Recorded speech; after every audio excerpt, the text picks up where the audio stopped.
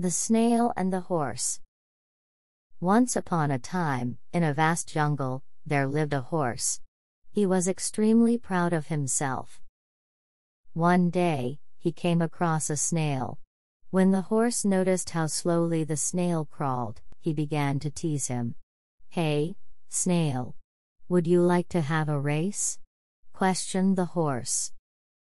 The snail was angered by the horse's behavior. "Okay. Let us do it. We'll meet on Sunday and we'll start the race," the snail stated. The snail returned home and invited all of the snails to discuss the situation.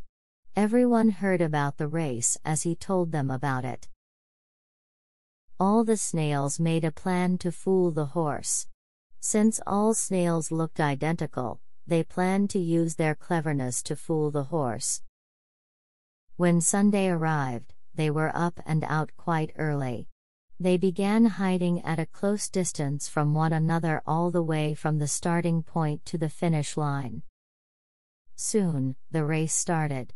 The horse took a few steps forward before looking down. He noticed the snail in front of him. The horse quickened its pace, but the snail was still ahead of him. The horse began to run faster and faster. The snail was still ahead of the horse, no matter how hard he tried. After a lot of attempts, the poor horse finally gave up. The horse felt ashamed and exclaimed, "Okay. I lose the race." The snail started laughing, "Ha, ha, ha. So, will you ever make fun of anyone?"